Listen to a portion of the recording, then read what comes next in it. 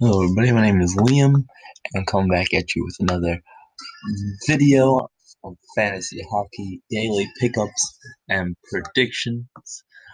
I like showing that video because I like seeing the players having some fun during the games. Let's just jump right into it. So I just wanted to promote Ecosia. For every 45 searches you do on their search engine, they'll plant a tree, mostly in Senegal, but either way, it helps out the environment. So let's go to today's matchups. Yesterday, we'll go over that as well, but I'm just going to jump into today's matchup, get you some predictions and pick up options for today. We'll do a comprehensive review of last night. Don't worry about that. So we got the Penguins versus the Red Wings. Red Wings been letting up a lot of goals. Jimmy Howard could be the starter tonight. I think it's unconfirmed last time I checked Daily Faceoff, but nope, looks like it is confirmed. So Jimmy Howard is going tonight for sure. So he has not been good. You can see his save percentage down there. So any Penguin player, I would jump on them. They also have a game on Sunday as well. So any player you get can fit into your schedule on Sunday. I think they're playing the Coyotes on Sunday. Matt Murray should get the start for the Penguins because Jarry started last night in their loss to Boston. So Matt Murray's been pretty decent lately. I'm going Penguins, and I think they're gonna totally outscore them. I mean, they scored 7 against the Wild the other night. Uh, I'll say that they're gonna bounce back from the other game, just like the Islanders did when they lost to the Rangers the first time, and they killed the Detroit Red Wings. So I'm gonna say it's gonna be around 7-2 or 3, 7-2 or 3. So what's going on with the Penguins right now with the lines? Who would I pick up? It depends how deep your league is. Jared McCann's available. He's been really good. Obviously, the big three.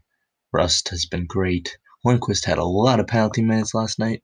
I have him on my team, but uh, maybe they'll try to calm him down tonight. I think he got in a fight.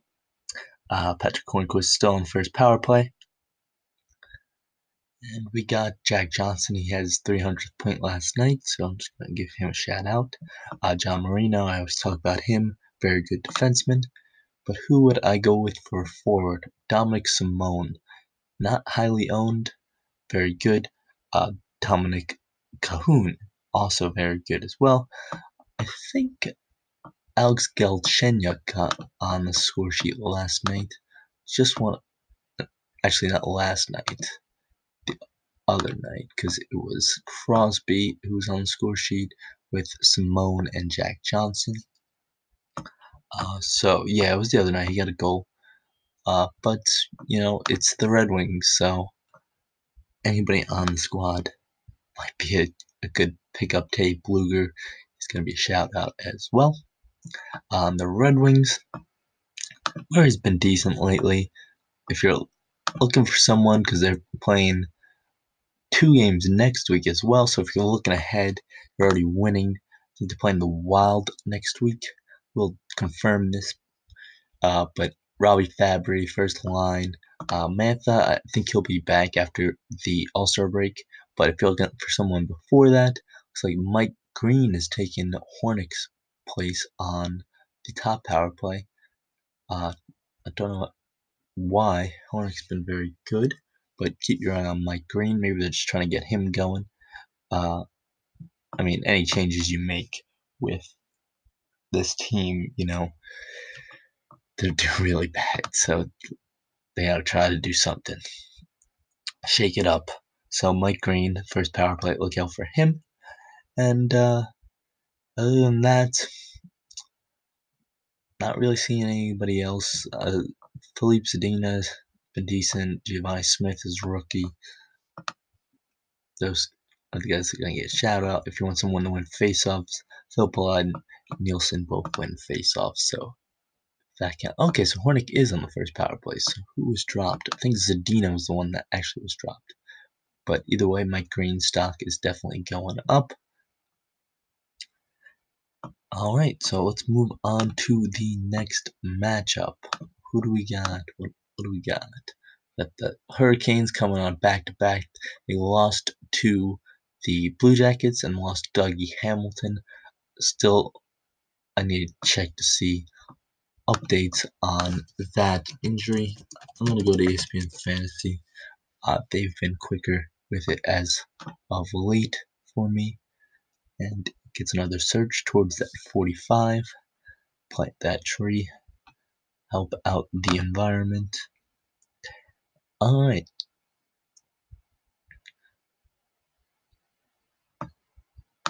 Let's just check daily face-off while it's loading.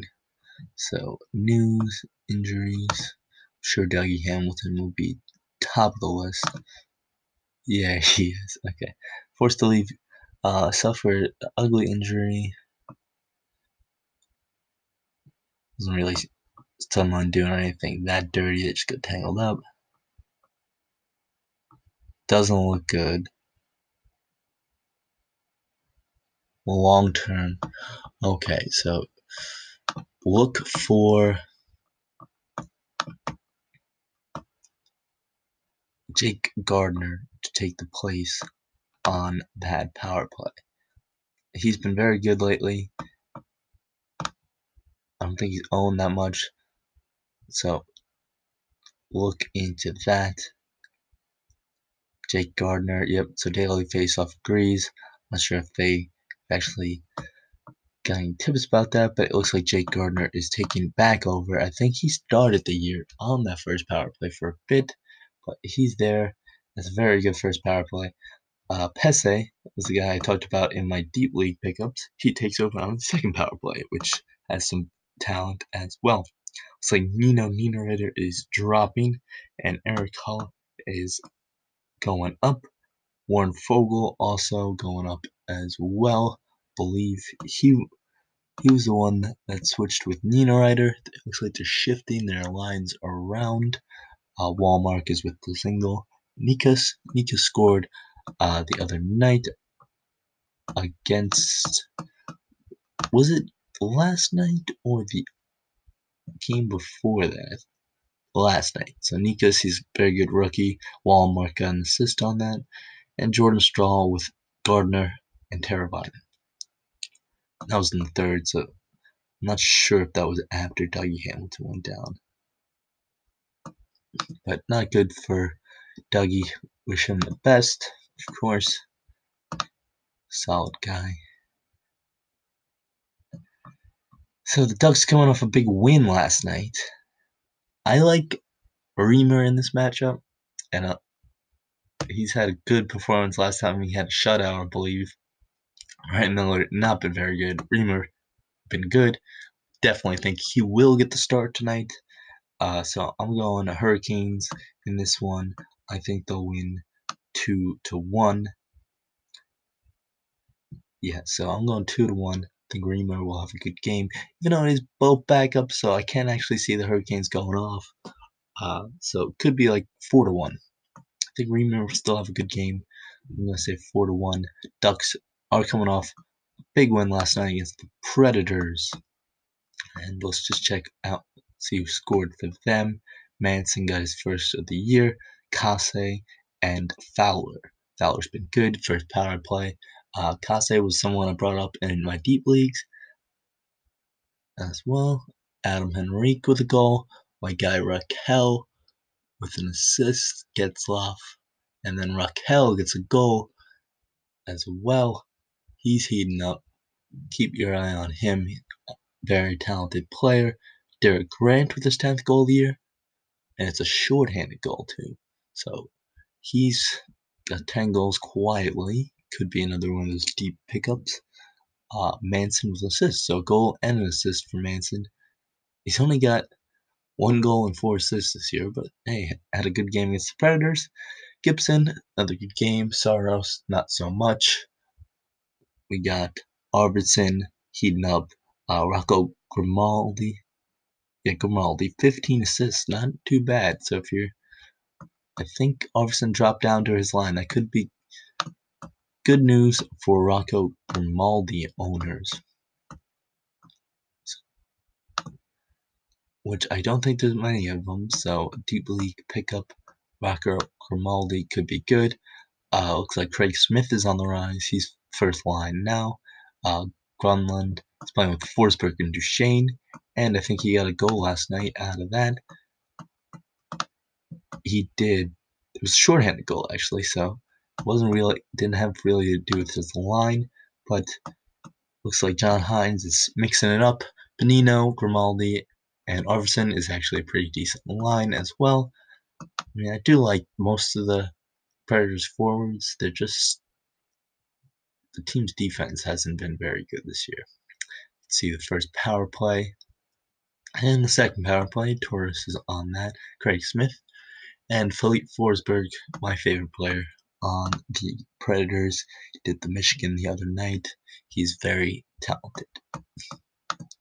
Probably won't be able to get him unless you're trading. Alright, so I have the Penguins, Hurricanes so far, and the last game we're gonna go with the Lightning. They lost last night, but it was Curtis McElhinney starting. I believe Vasilevsky will rebound. I don't think he had the best game the last time he went out, if I remember correctly, but I think he'll rebound and they'll beat the Jets. I don't think he'll have that great of a game because the Jets have great offense, so 4-3, but I think he'll come away with the W at the end of the day. I think it was 4-3 last time Vasilevsky went out, so I'm going to say similar scoreline. Chiarelli didn't score, sorry, he got an assist, so he got on the board, I should say, the other night. They did lose to the Wild. I wouldn't say they've been hot. Did they win? They definitely haven't been hot, but Parise has been hot. Parise got 3 goals in the last couple of games, doing very well. They lost to the Penguins. That's what happened. They lost to the Penguins, but he scored twice. Foligno been red hot lately. He got his 10th assist of the year. Red hot. Joel Eriksson EK, very good. And Luke Kunin, that line has been very decent. Ryan Suter getting on the score sheet with Jordan Greenway's 12th assist of the year. And we had Kucherov scoring 2. Chiarelli getting in on the assists. Probably the only guy you'll be able to get in a deeper league is Chiarelli. If people haven't hopped on him yet, you have a chance. Stay luck with the win over McElhinney. So 4-3, we're going to go tonight. Take a look at the Jets lines. See if anything's changed. Nothing really changed. Love the top line, of course. Cop. I haven't seen his name popping up on the score sheet a lot lately, but he's on that good line, so you almost feel like he's due. And deep leagues to go over Pro. Ice cold lately, but just keep an eye on him. He might heat up. If you're looking for someone to pick up, the Jets could be a good team as well. So the Jets are playing not only tonight, but they are playing on Sunday against the Blackhawks. So if you're looking to pick someone up, the Jets could be an option. We also got the Hurricanes as an option, the struggling Islanders, I should say. So yeah, the Hurricanes could be an option. Penguins could be an option. Tuukka Rask is going to be out for this one. Not sure his timeline yet. I think they said after the All-Star break. They said definitely after the All-Star break. Not sure how long term it's going to be.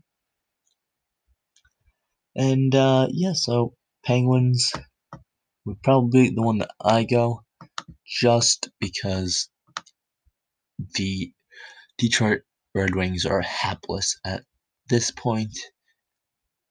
So I'm really just thinking that this is going to be a high-scoring game, especially because the Penguins' offense is so good against the Wild with getting Crosby back. It just seems to all be coming together for the Penguins.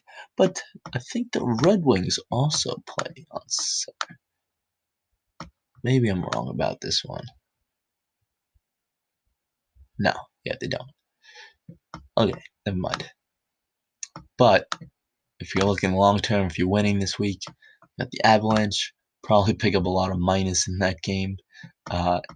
If that matters in your league, if you're in like a points league, Fabry might be a good option because they got the Wild, the Jets.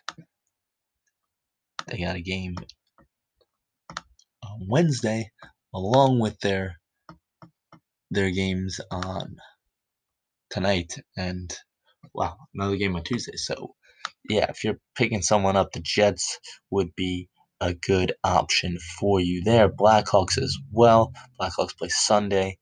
Easily get them into the lineup. Panthers do let up a lot of goals, so Blackhawks could be someone. If you're one of those people like myself who picked up Kubalik, I'd keep him for now. And yeah, so keep them for this week. We got the Wild having two, and it's the Panthers and the Wings. So keep an eye on that going forward. Blue Jackets also have a Sunday game against the Rangers, I believe, and the Jets. So many options out there that are all going to squeeze into your lineup. The Hurricanes as well have another game on Tuesday, along with tonight and Sunday. So this is the time that I would be doing my pickups for the Hurricanes or the Jets. And we got the Bruins have Sunday. Penguins as well. They got the Flyers. Usually high scoring games. Penguins versus Flyers. So really good options out there. Islanders also have a game Saturday, Sunday, and this Tuesday. Not been doing that well lately, but they have been scoring goals, is what. Getting a lot of shots on target too, but if you're looking forward, the Islanders, Eberle was hot. Rangers cooled him off a bit last night. Georgiev played very well. Beauvillier, he is heating up. He did score against the Rangers, so water's wet there. The Rangers got a big win. Kreider scored and scored the winner. Panarin stayed hot, still got an assist. Zibanejad, good as always. And Tony DeAngelo scored an unassisted goal. I think it was unassisted. Pretty sure. Unless Zibanejad got an assist on it.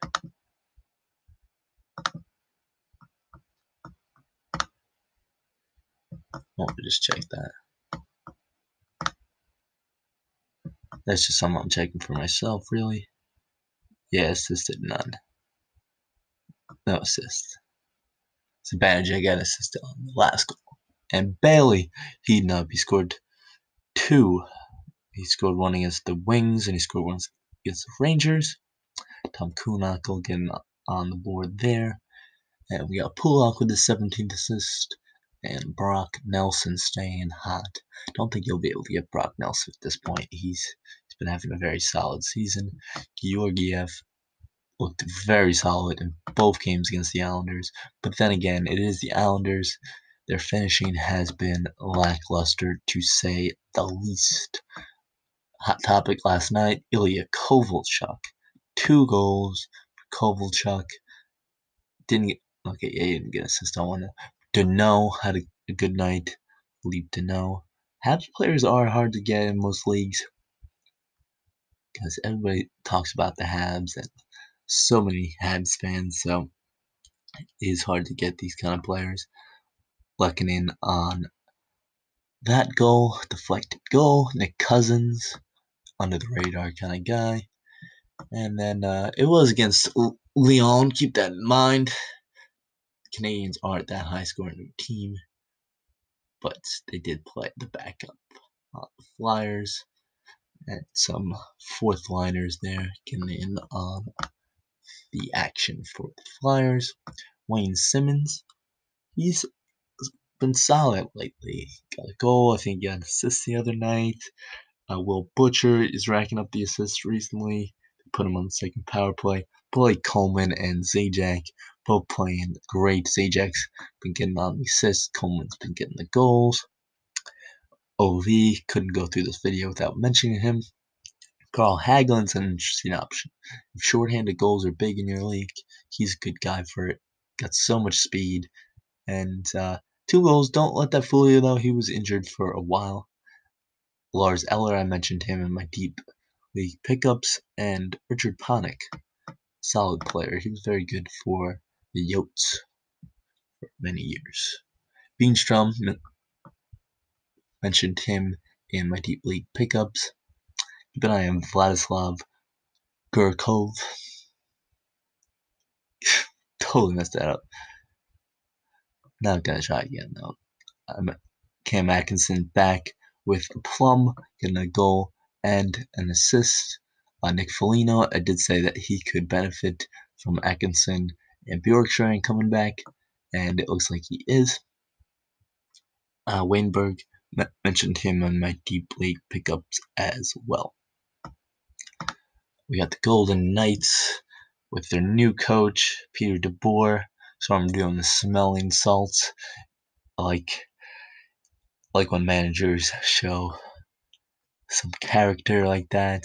Paul Stastny promoted to the top line since Carlson has gone down with goal and assist. Nate Schmidt on the power play, I believe, second power play, and Haig has gotten on that second power play as well. So worth keeping an eye on the two of them. Nate Schmidt's very solid. Yep, so that's how it's looking. Chandler Stevenson, I mentioned him many of times. He got a goal unassisted last night. Nemestikov, I mentioned him in my deep league pickups because he's so hot and cold. So he's got a goal. Keep an eye on him. I prefer Connor Brown. I also mentioned him in my deep league pickups. Goal and assist, playing top line, and he's on one of the power plays. Sure.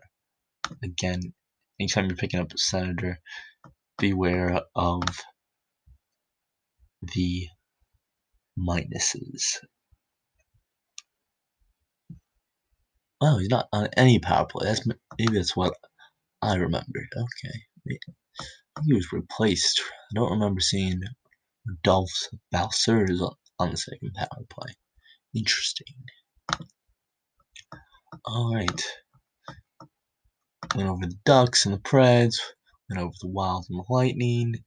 Jimmy Vesey, he was mentioned in my video. Looks like he is playing with Reinhardt and Eichel. They always like putting him up there every once in a while. I mentioned Gergens in the video. He's there. Let's see where Vizzy. Maybe first power play then. No. Maybe he was one of those people that just stayed on the ice longer than he should. Looks like Colin Miller is playing the forward. Interesting. They've done that with Brandon Montour as well this season, so that's an interesting development. Right there, Colin Miller, usual defenseman, playing forward with Vesey and Rodriguez. Something I've seen the Islanders do before with Hickey, so it's not unprecedented. Interesting. Keep an eye on Colin Miller. Gergens brought him up. Kyle Poso brought him up as well. He's been very good lately. 2 assists in this game. Rasmus Dahlin, could he be picking it up? Potentially. Bishop and Dallas is a good defensive team, so this is a big win for the Sabres. They've been decent. Verleek brought him up, and I was happy that I did. I was on the fence about bringing him up, but you do need to give a player time when it's a new team.